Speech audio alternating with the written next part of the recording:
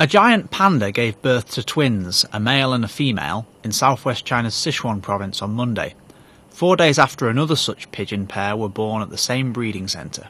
A female adult named Ji Li gave birth to a male cub weighing 186 grams at 6:41 p.m.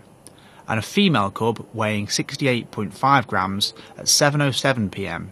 at the Chengdu research base of giant panda breeding. In the wild, the female cub would be unlikely to survive in this scenario, as the mother is only able to take care of one cub and she usually chooses the stronger one. But the research base can take good care of both cubs. Ji Li and her 2 cubs are now in good condition according to the centre. Although Ji Li is a first-time mother, she did not show any panic while delivering the twins. She started to show reduced appetite at the beginning of June and became restless days later, before exhibiting prenatal behaviour on Monday morning.